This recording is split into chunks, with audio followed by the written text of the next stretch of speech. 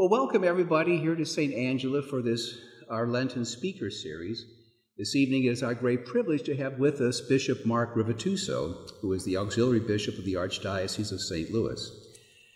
The Bishop and I have a similar background. Obviously, he did better than I did. He was ordained 9 years after me. Means he's a young man. He's also better looking. You probably noticed that right away, too. For those of you who are from South St. Louis, you'll know what I say when I say he was a dragon. Those of you from North Side, he means he went to St. Mary's High School.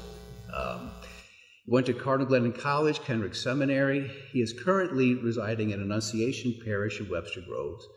And he serves the Archdiocese as Vicar General, and he is on more committees than I could remember. And he serves the diocese exceedingly well. And we are very privileged that he would favor us with his presence and his words this evening. Bishop Rivituso.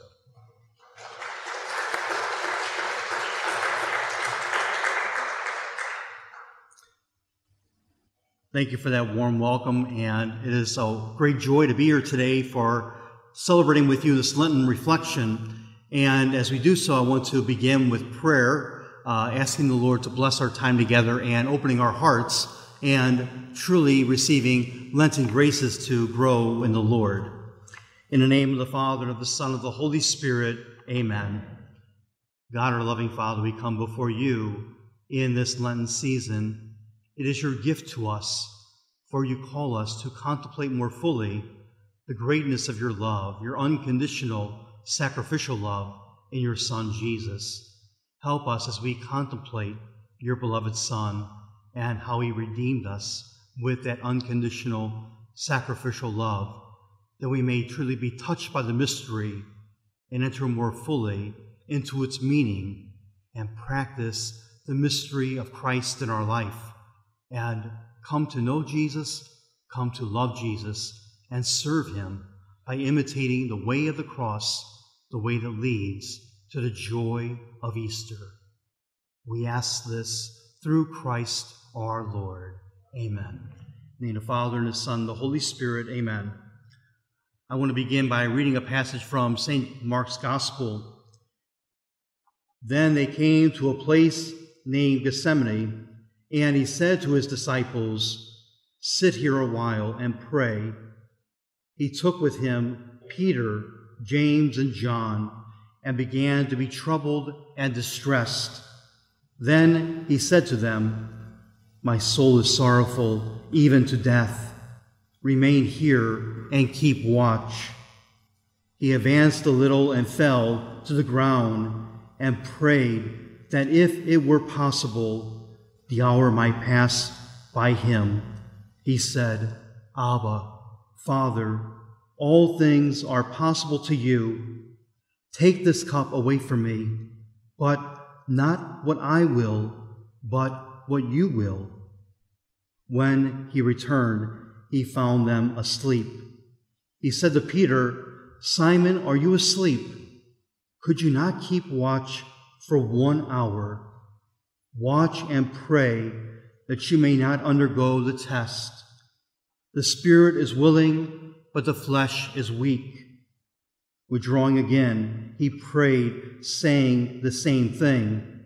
Then he returned once more and found them asleep, for they could not keep their eyes open and did not know what to answer him. He returned a third time and said to them, "Are you still sleeping and taking your rest? It is enough. The hour has come. Behold, the Son of Man is to be handed over to sinners. Get up, let us go. See, my betrayer is at hand." The topic of this Lenten reflection is the agony in the garden with Jesus and with us. And as we enter into this Lenten reflection, I want to ask all of us to pray that it will be a time where we receive graces to enter into, first of all, the mystery of Jesus, his agony in the Garden of Gethsemane, to be with him and for Jesus as we enter more fully into his agony, his struggle, his embrace of the way of the cross for us and the resolve and the peace to truly accomplish his work as our Redeemer, but also to enter into that mystery so that we can come to know more fully the meaning of that mystery to be lived in our lives. How do we live Jesus in the agony in the garden? And I believe we should, as we're contemplating this subject matter, we're always reminded to pray and ask the Lord to be with us. Lord, help us enter into the mystery of your unconditional sacrificial love as we contemplate the agony in the garden. And as we do that, we enter into that mystery. And I ask us to truly open our hearts to enter into that mystery, the mystery of being one with Jesus in his agony, his time of distress, his time of being troubled, his time of truly struggling to embrace that way of the cross in life, and to come, yes, to his resolve and peace to truly walk the way of the cross and show us the way of salvation, the way of redemption. How are we called to do that? Look to Jesus to enter into the mystery. And as we do so, we enter into him being, as it says in the gospel, troubled and distressed. We must enter into that troubled and distressed state of Jesus Christ. And in doing so, we will come to know what he is confronted with and how we are called to enter into the mystery of knowing our Redeemer more fully in our lives. Troubled and distressed, because Jesus, in the agony in the garden, faces the enormity of sin, and to bear the weight of the enormity of sin is what he does for us and for the world.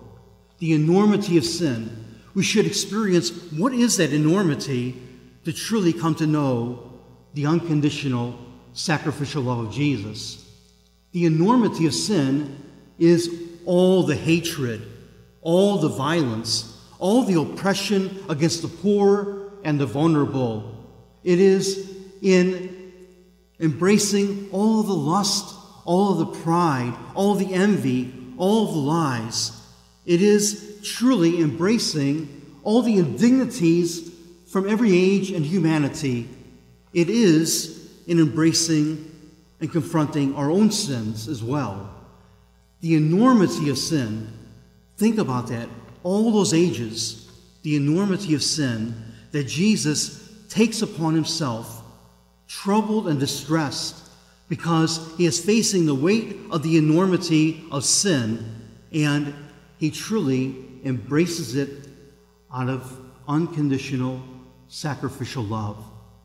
And I offer this first lesson to be reflected upon because as we come to know and enter more fully into the mystery of Christ in the agony of the garden, where he confronts and embraces the enormity of sin and bears that weight within his loving, merciful heart, and the way of the passion, the way of the cross to the crucifixion, he bore that weight.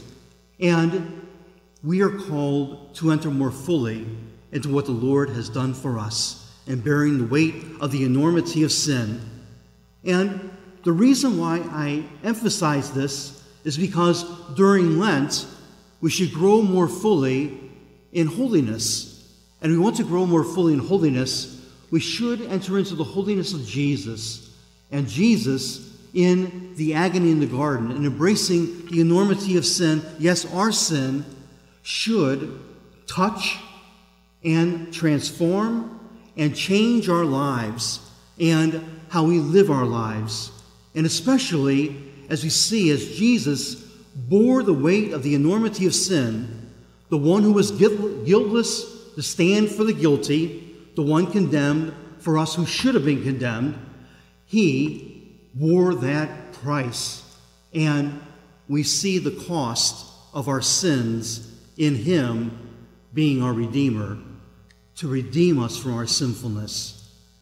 And when we enter into the mystery of the agony in the garden with Jesus, we come to know his unconditional sacrificial love that touches, transforms, and changes our life, because as we understand it more fully, spiritually understanding what is happening there, we come to know the graces of a greater sorrow for our own sin.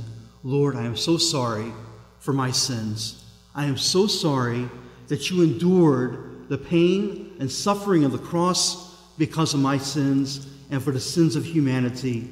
I truly, by your grace, the grace of repentance, to turn from the way of sin, because the way of sin is that of selfishness. I want to embrace your way of centering my life upon you, not my self-centeredness. Help me, Lord, to turn from my sin, truly be sorry, and make an amendment.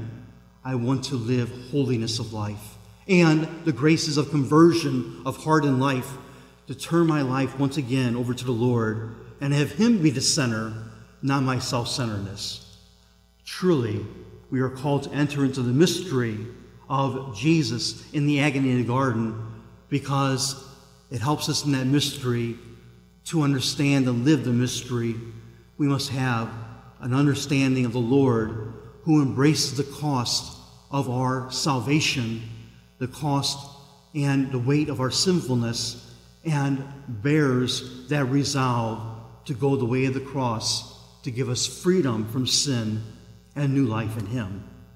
We are called, as we enter into the mystery of the agony in the garden, pray for those graces in Lent, that we may indeed have true sorrow for our sins, true repentance to turn from sin, true conversion of heart, to have our hearts one with the Lord's heart and his desires to be our desires, and to be one with the Lord and keep him at the center, so that our life may be an imitation of his life.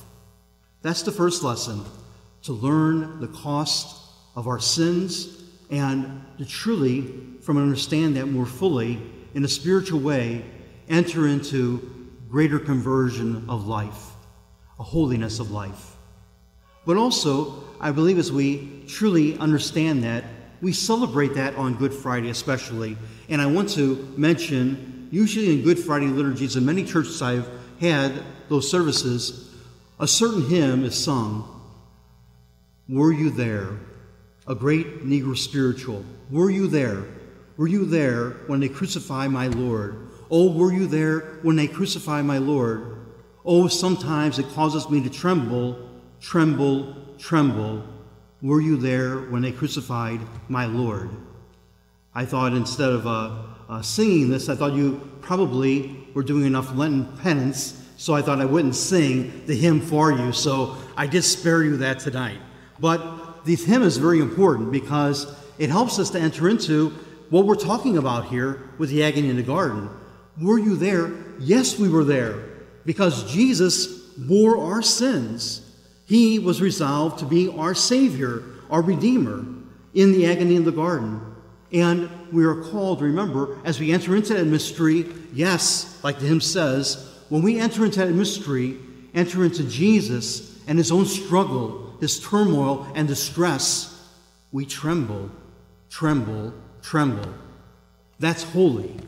Holiness, knowing that the Lord truly embraces the way of the cross for us to redeem us. And we have a holy resolve with the Lord that what a blessing we have in Jesus, our Savior, our Redeemer.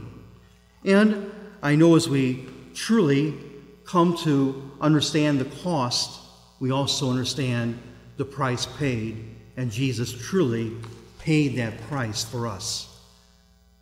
A second lesson I believe that we really need to learn from this mystery of Jesus in the agony in the garden is to understand his resolve and to find in Jesus, as we all do, he is the one who is the model of our life. And we should always find in Jesus our inspiration, our strength, our courage to want to become like him. And we find the resolve in the agony in the garden. Remember what Jesus says in the Agony garden. Take this cup away from me if it's possible, but your will be done, not mine. He knows that he must follow the way of love, the way of unconditional sacrificial love, to reveal to us the unconditional love and mercy of God in our life. And he embraces that resolve and has a peace about himself that what he does for us is for the salvation of the world. What he does for us is to redeem us from our sinfulness. What he does for us is to deepen our sense of knowing how much God embraces us in our sinfulness, to forgive us and to give us conversion and new life. And I always think that as Jesus faced this moment, which was overwhelming, remember the enormity of sin, and just think of that ourselves when we enter into that mystery, thinking how unbearable that must be for Jesus. Oh my, to hear of all the sins, not only mine, everyone's sins, that he bore the weight of our enormity of sin in his heart and brought it to the crucifixion. We are called that as Jesus did that resolve and was at peace, he knew the strength of his Father. He knew his Father was truly sustaining him by love. And he truly embraced that way, trusting that God would accomplish our salvation, our redemption. And I bring this up because I know in all of our lives, when we enter into the mystery of the agony in the garden, for Jesus and with Jesus, that we are called, as I said, Jesus is our model, and Jesus is the inspiration, the strength and courage of our lives. And all of us are called, as Jesus lived out his plan of salvation, as the Blessed Mother lived out her plan of salvation, as all of us are called to live on our participation of the plan of salvation, to live our life for the greater good of what the Lord asks of each one of us, to truly make this world a holier place, a more caring place, a more loving place. We look to Jesus. And remember, Jesus, in facing what was overwhelming, found a resolve and a peace in embracing the loving plan of the Father in his life to be our Redeemer. And I will say personally that I have found this in my own life, that there are times whenever I feel I am very much overwhelmed.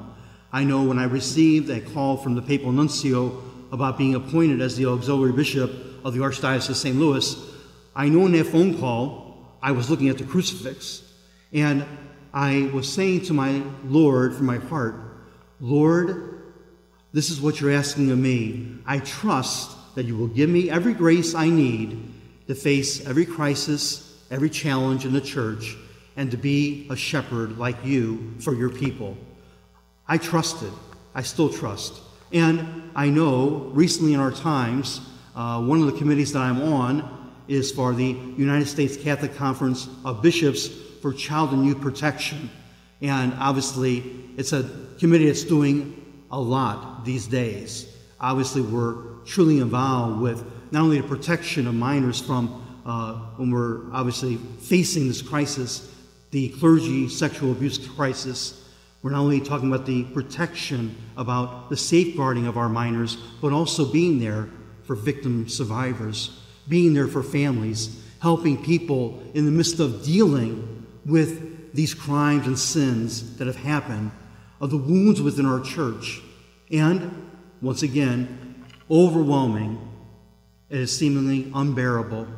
But I know with the Lord's graces that only with him that I can truly face these things that I feel like I can't do alone. I have to have Jesus. And in my agony in the garden, Jesus helped me to be present to victim survivors and their families. Help me to do what is good for our children. Help me to truly safeguard our youth. Help me to continue to be about helping our church to continue to address this crisis. Help us as a church, help me as a shepherd to be there for the church, to help people to find healing and help. Help me to have the words I need to say so that people may be comforted by the Lord and find hope in Him. I have to trust that the Lord was with me in my hour, as Jesus talks about His hour. This is the hour that I have been given. And Lord, I need you in my own agony in the garden. Help me where it seems overwhelming and unbearable. By your grace, all things are possible. And you can help me be the shepherd I need to be. And I would say, even in our own lives, pray about that. There are things that the Lord is asking of you and me, and asking of us for, like Jesus, living unconditional, sacrificial love. And I'll mention a few examples. I think about those spouses that I have visited who are caring for another spouse with Alzheimer's. The unconditional sacrificial love that's there, it may seem for them, and I know I've heard from them many times, overwhelming at times, but their faith in Jesus and their trust in Him truly helps them in being present to their spouse. And maybe a single parent.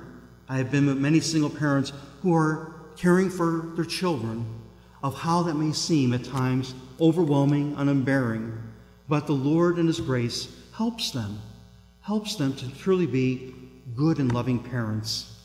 And how often, I know in the people of single life, of those who are living out that single life dedicated to the gospel, of how difficult and overwhelming it may seem at times, living in a world that undermines the Christian values and principles that you are living. The Lord helps us when we feel overwhelmed. Trust in Him, and we know that we can embrace God's plan. As well as, I know children and teenagers, I know they have tremendous challenges living in the world today, and they, in making Christ choices every day, find that it's not always the most popular thing to do with their peers. It seems overwhelming. It seems unbearable. But the Lord gives them the grace to be Christ, to make those choices in life. And I know that so many that are suffering chronically or have terminal illness, that they have their crosses too. And it seems overwhelming, unbearable. But in the Father's plan of them, in their way of living the salvific plan of God in their life, they, by grace, are living, offering up that suffering for the good of others, for the salvation of our world. Many of us are living out God's plan. And we, in our agony in the garden experiences, are called to remember, first of all, we're not alone. Jesus is with us. He is the one who makes all things bearable. And when we face those things that are very difficult, like Jesus in the gospel, in His struggles, His distress, being troubled, we have those times as well in embracing God's plan for us of living out unconditional sacrificial love in a greater way for the greater good. We are sometimes troubled. We are sometimes in distress. We are sometimes struggling. Lord, be with me. I know you will be my inspiration, my strength, and my courage. You will help me to have the resolve and the peace of living out God's plan in my life, and to live out that plan of unconditional sacrificial love. How beautiful that is. We're called to live that out in our lives. And I know, as we come, knowing that the Lord is with us, we need to remember also that as we face our resolve and our peace in living out God's plan, we are called never to be embittered, never to be resentful of that plan, but open our hearts to the graces to live the beauty of Jesus in our life. And as we live Jesus, we embrace that participation in God's saving plan that we have to do, that we are called to do, that we embrace with love, that we want to do, and that we do it for the greater good beyond ourselves. Always we're called to have the right disposition. Not my will, but yours be done.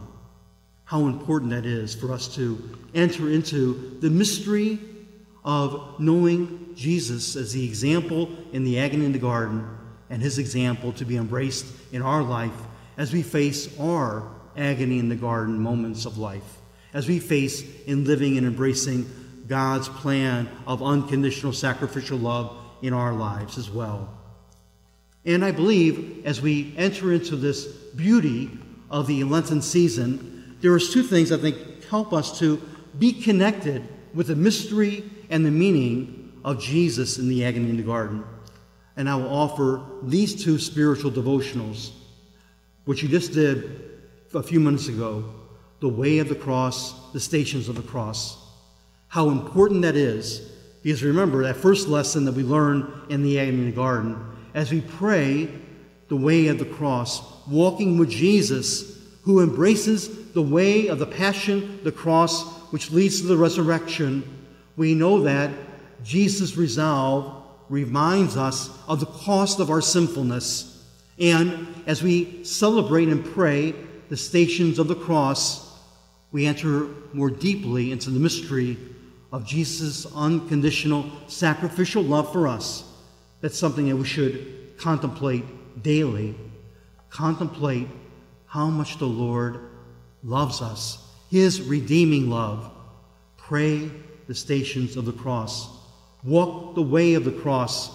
Understand more fully and appreciate the blessing of Jesus, our Redeemer, who embraced the weight of the enormity of sin so we could be free of sin and truly free to live the grace life that the Lord brings us through his passion, death, and resurrection.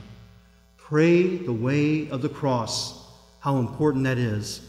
We must always follow the way of Jesus, imitate the way of Jesus. Remember, he is our model to be embraced, our inspiration, our strength, and our courage. The way of the cross helps us to enter more fully into the mystery, to live the mystery. And also, to live the meaning of the mystery is so important. You know, as we entered into that gospel of the agony in the Garden of Gethsemane, we're reminded what Jesus asked of his disciples in the garden. He says, stay awake and be with me for an hour.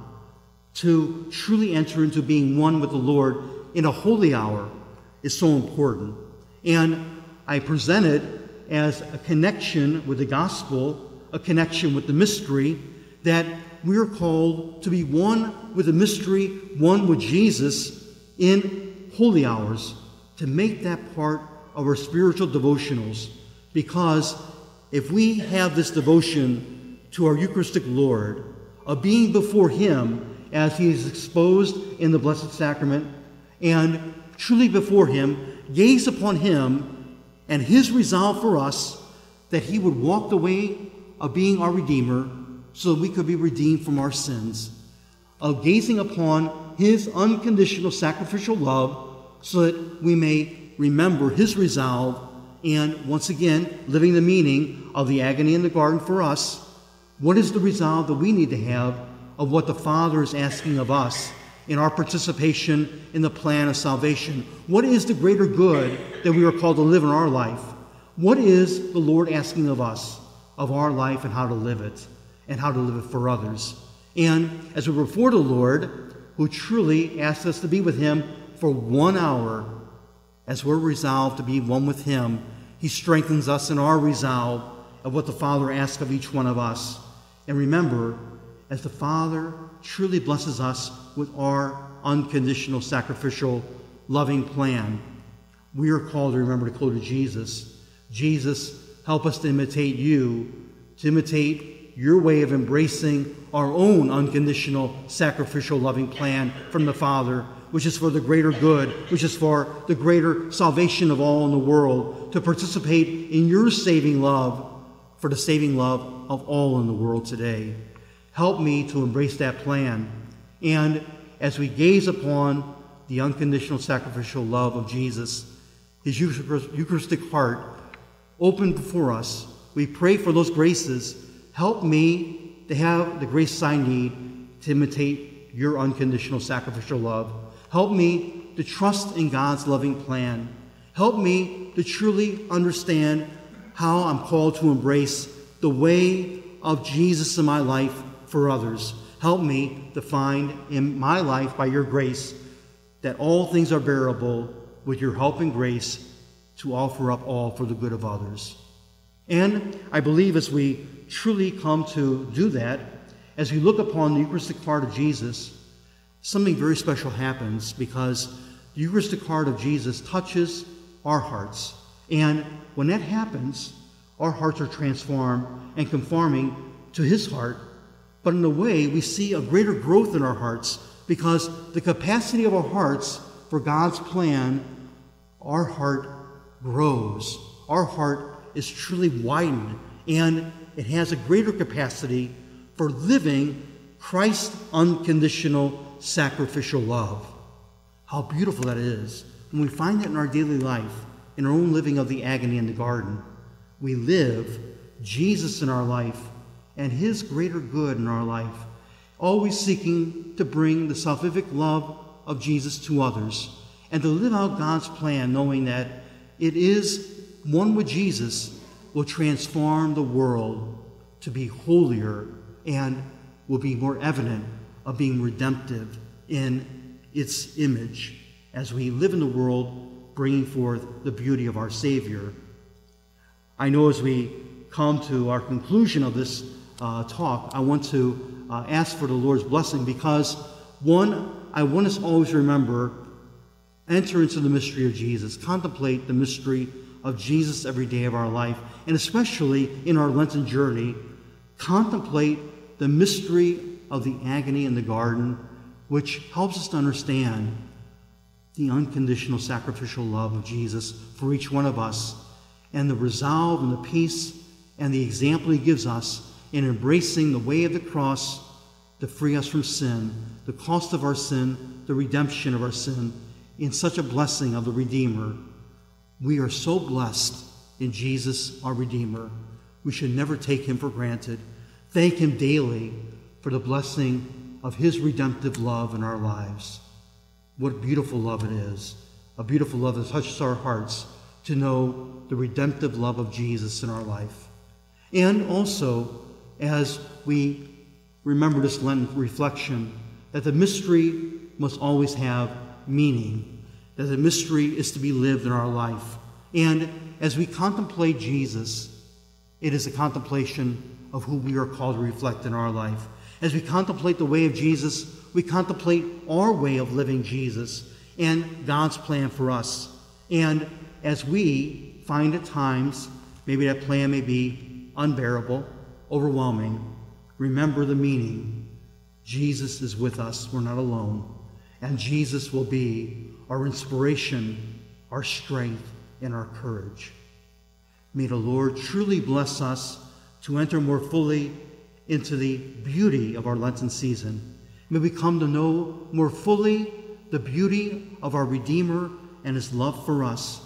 And may we come to know more fully the beauty of our own imitation of Jesus as we live out our resolve to live the Father's loving plan in our life and the mystery of Jesus and the agony in the garden.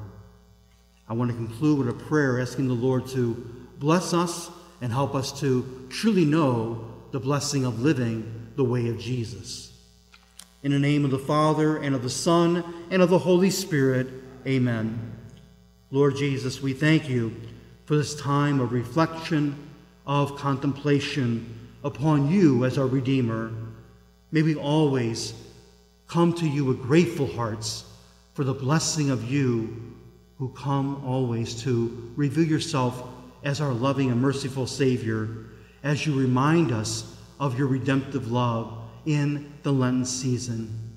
Help us as we enter into the mystery of your redemptive love to be touched by that redemptive love. Receive your graces in this holy season so we may repent of all sin, have true sorrow, and a contrite heart to be steadfast in turning from sin and to once again turn back to you. Help us by your graces to live conversion of heart and life so we may live your plan of love, of saving love in our lives, and to live the way of the cross for ourselves with you.